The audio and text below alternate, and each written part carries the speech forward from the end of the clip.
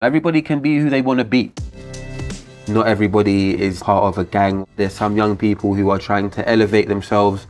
There's young people trying to put forward a stance of positivity.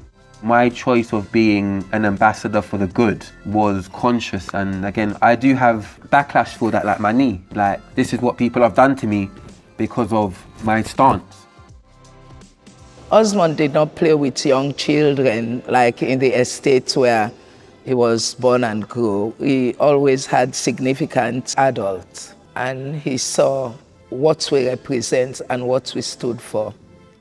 Growing up here, there happens to be drug dealing, there happens to be knife crime and organisations that run within the estate that get up to things that are just no good. But however, we do have a stroke of fortune. We have Providence Youth Club, we've got Keys House, we've got Battersea Arts Centre. I was able to use my environment and look to see who is motivational and who is somebody that is not really worth giving any kind of credibility to. When you take someone else out from an environment and show them something good, which is still in reach with them, it just brings about a new persona to the person, which I think I was able to fit into that. And I was able to showcase my skills, and I'm able to affect my community, which I don't think is on the academic forum for the year. I encouraged him with lots of board games. Life is What You Make It is based on Winstanley Estate, where we are, and the aim of the game is to educate those in society and young people to have better life choice, opportunity, skills, making critical thinking, and to be able to make the players that play it become better citizens. It makes the player understand what do you value, short-term validation or long-term futuristic opportunities. So it's not about money, it's about your risk, karma and knowledge levels. If you've got too much risk, jobs don't employ you, people don't really want to be around you because you're tainted.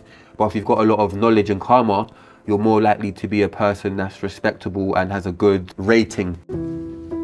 I supported Osmond and Life's What You Make It as a producer, thinking about how to develop the mechanism of the game, how to turn it into a schools resource, how to bring on partners who were able to support us with the expertise that we needed to do that, and also how to continue to fund it.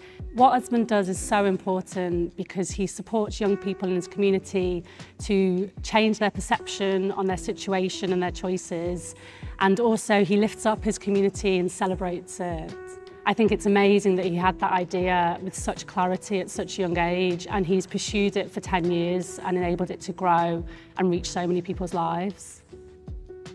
I think I've been educated today to know that National Lottery does a lot more than what the eye can see, and having been shortlisted and becoming a winner has made me kind of feel influential, and I have now a position to play, which is to continue my work and to stay positive with everything I do. My grandmother influenced me with her kind of demeanour in public. She knows how to hold a room. She was really strong-willed and determined, so I just like to say, I love you, Nanny.